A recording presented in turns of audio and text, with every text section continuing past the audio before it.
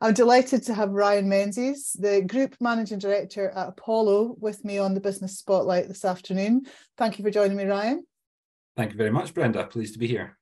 So let's just start off by what is it that you do at Apollo and how long have you been doing it for?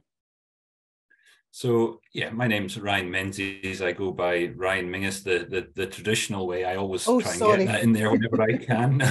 No problem at all. I'm on a mission to educate the world about the pronunciation of Mingus the proper way.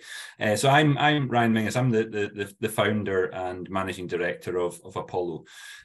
We've been in existence now for 13 years, and we're an engineering services business that's active across the energy spectrum in oil and gas, offshore, but also in onshore activities in areas, emerging vectors like energy vectors like hydrogen and industrial decarbonisation, as well as offshore renewables as well. So relatively diverse business.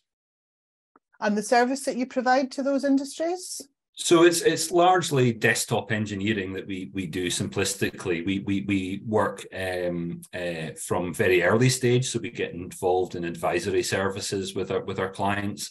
We're quite active in emerging energy vectors like hydrogen in particular in that area notably, where we advise our clients at board level even in terms of their strategy and their future direction about what they can do, what alternate fuels they can look at, how they can decarbonize their business and be more sustainable and relevant for the future. But we also carry projects through into sort of consultancy stage, scoping out and looking at conceptual ideas for them, and then go and engineer that through the gears and through the years, as I like to coin it. So we're engineering services simplistically. Okay, so you said you were a founder of Apollo. That's right. What led you to starting the business? There was basically I found I was one of the founders in the business. There was a number of people that joined fairly quickly after the company was established, of like-minded individuals that spotted an opportunity to do something different in the engineering space within the energy spectrum. At that point, we were largely involved in oil and gas, although a lot of my recent background over the last couple of decades has been in offshore wind. So we've been active in that renewable sphere as well. And we saw an opportunity just to provide a better value of engineering service to the marketplace, where things were perhaps maybe getting a little bit over-engineered, just to listen to the client's problems and just solve them. It's as simple as that. But having a like-minded sort of pool of people that were willing to join the business at an early stage just meant that there was an opportunity to do something different and to make a bit of an impression in the space. Fantastic. So that like-minded pool of people that started out, how big's your team now? We're around about 120 full-time engineers. We've enjoyed fairly sustainable growth to get to the stage that we are now. So we've really got I always sort of call Apollo a small business, but I suppose we're not really too small these days. We've got quite an impressive capability that's multidiscipline across really all of the different flavors of engineering that you get. So yeah, we've sustainably grown over the 12 years. It's been a bit of a roller coaster, as all businesses are. Where you're active in the oil and gas world, there's always a cyclical element to it, but in the renewables world and other vectors as well, that's not without their challenges. And then the challenges of the last 3 or 4 years as well, that every type of business has had to face, has been a roller coaster in itself. But we seem to face those challenges and embrace them and come out the other side stronger, which has been fantastic and helped to sustain us and get us to the point that we are today. So you mentioned the last 3 years or so. Has that had a big impact on how you've how you run your business? Have you had to make changes because of the pandemic? Nothing too drastic. I think like a lot of businesses in our space, we now have probably better embraced the opportunity to in terms of flexible working and such like. But we've always had that element of that as well. In our favour was the fact that we're a people business, and a lot of the work that we do is sort of desktop engineering, so that can be done wherever. So we've thoroughly embraced that sort of opportunity, and through the COVID years, then we found that I introduced some efficiencies into our business where we could be operating much more flexibly. There was a little bit of disruption at points, but actually at times through the COVID years, we actually had some of our best performance was at that time, just where we found new ways to embrace technology and to just be a little bit more efficient, a bit more lean and mean. So it sounds like there's a constant review of what you're doing and improvements. Is that right? Yeah, absolutely. That's essential for us. I think when we set out, it's a very busy space, our space, that you don't need to look very far to see competitors. We compete with a very wide range of businesses now, from the likes of KPMG and Deloitte in that advisory space, through to companies like Worley and Wood, the big, huge engineering contractors. We even compete with them in a small way, but we certainly give them a run for their money in certain opportunities. It was very much in and around value engineering, an opportunity to offer our clients something's a bit more efficient, and just really to where clients aren't asking for a Rolls Royce to be designed, where it's maybe just a Mini they're looking for, then to offer them that rather than to go too overboard. So that was in the early days, and I think clients are always looking for value. So value engineering has always been relevant through what we're doing. But these days, I think that as we've grown, then there's bigger opportunity that we've recognized. So we've going through a strategy just now where we're looking to get more involved in that advisory space, to swim upstream as I deem that, where we can offer value to our clients at that stage. And from our point of view, the advantage is not just the opportunities at an earlier stage in a project, but we can make a good impression, and we can leverage that opportunity and follow that opportunity through the various stage gates with our clients. So we're always looking at how we can expand the range of services that we're doing and how we can operate a little bit more efficiently or effectively, and that's certainly through the COVID times, it certainly made us lift the bonnet under the business and look at things and think about what's our opportunity here, what more can we be doing better than our competitors. Fantastic. And so you're still here all these years on, so that you must be doing it well. What would you say, right, over the years that you've been in business, what's been your biggest learning as a business owner? I mean, there's a lot. That's a hard question to answer, really, in many ways. But there's so many different obstacles you come across. But you've really just got to be, as a business owner, you've got to be keep persevering, just to keep going at it. There's going to be good days and there's going to be bad days, and you just have to embrace them, come what may. And I think roll up your sleeves and just do something. The worst thing you can possibly do is bury your head and just hope that it's just going to go away, because it just doesn't. And I've certainly learned that when you see a little ember simmering away, that'll probably go away, it won't be a big issue, and it just gets bigger and bigger. So just address things when you see them, and address things head on, roll your sleeves up, as I say, and just get on with it. I think that perseverance and just keep going on, because tomorrow's another day and all that. I'm a firm believer in that, and good things will happen. Brilliant. A great message to anyone coming a bit further behind you. I really like that. Did you always want to be a business owner, or did you always want to be an engineer? I love engineering, so I love being in my position now and seeing some of the great work that we do. I think that while my background is engineering, I did a master's in engineering, then went on to do a PhD. So I had some skills, I guess, in and around that. But what I realised was that I'm quite nosy, and I like being involved in lots of things, and sometimes in the engineering space you just have to concentrate in the one task and just get that done. For me, I loved working with, you know, the power of people and pulling people together, and good things happen. That's a big element of our business, is the value that we've got, the values that we have, which are, they stand for SAFE, the acronym SAFE, but the A in SAFE is attitude. Having a good people with a good attitude, then good things happen.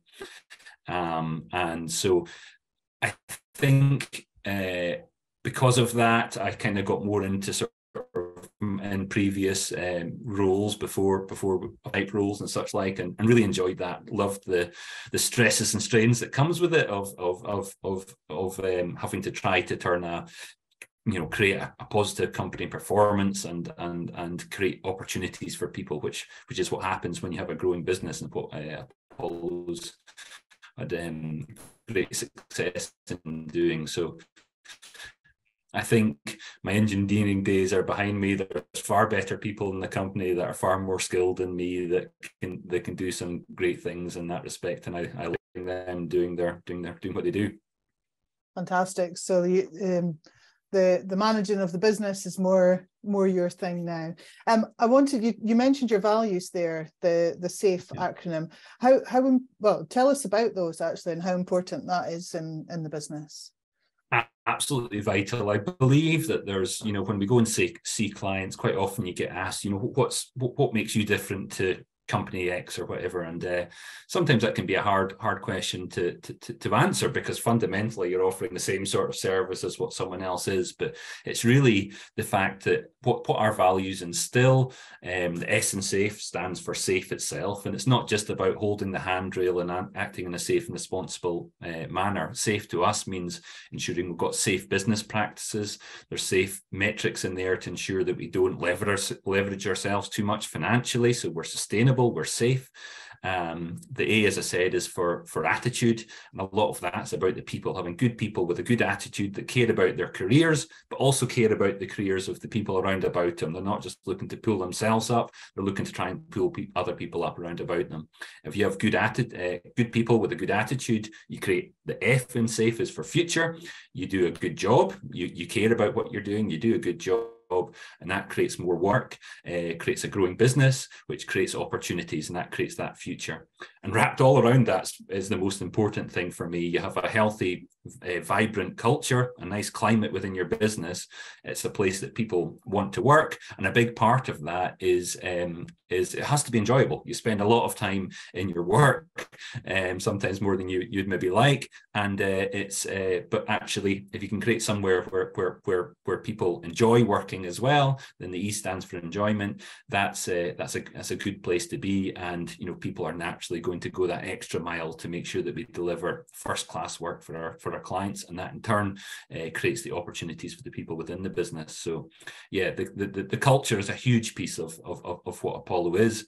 It attracts the best people to the business so that we do the best work for our clients, but it also attracts some fantastic projects into the business as well, which is obviously critical to our success and past and to our future success as well.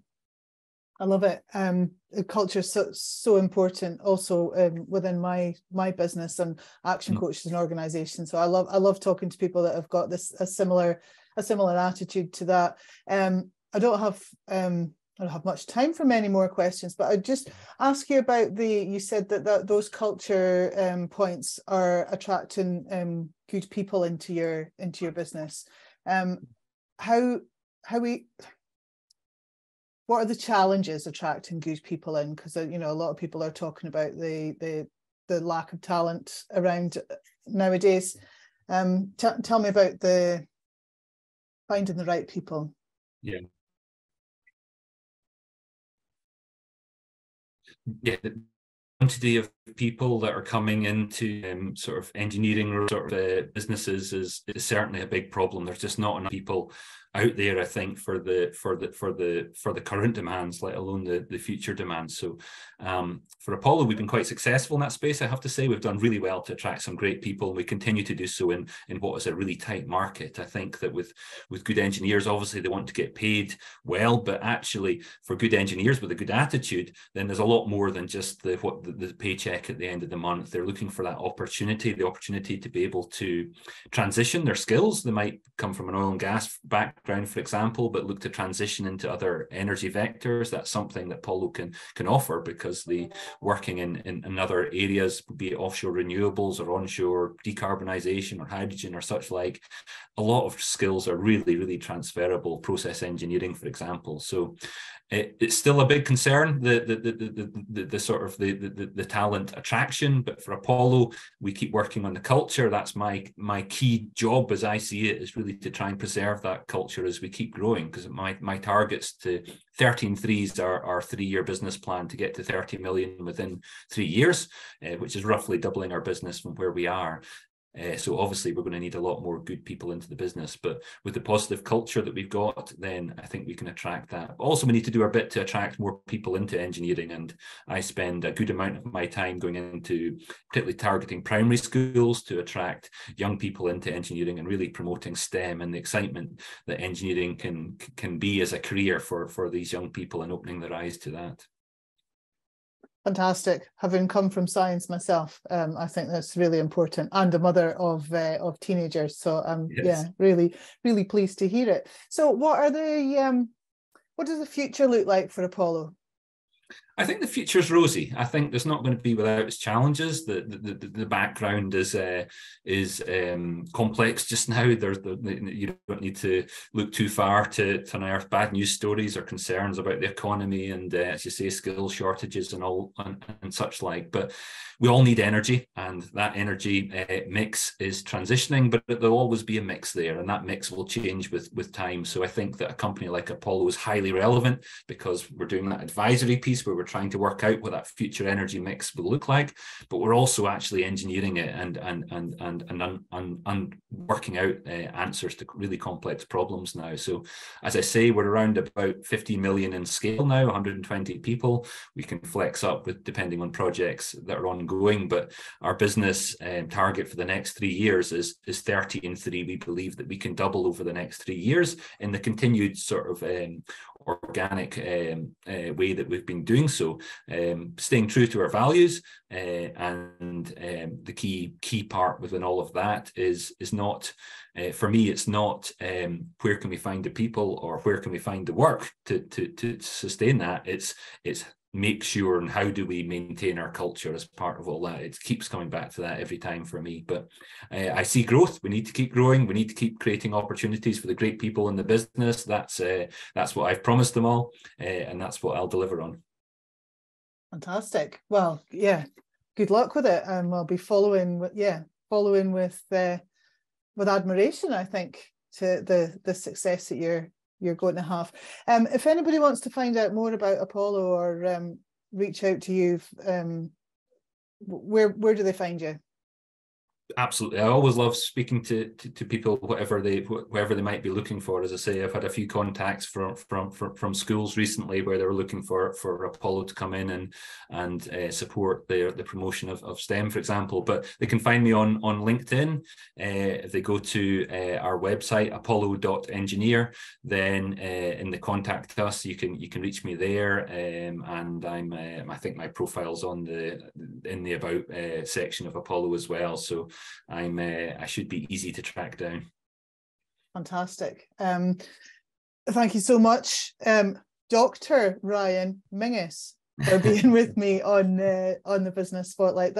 I've really enjoyed talking to you, Ryan. Thank you so much for taking the time. My pleasure, Brenda. It was lovely to speak to you.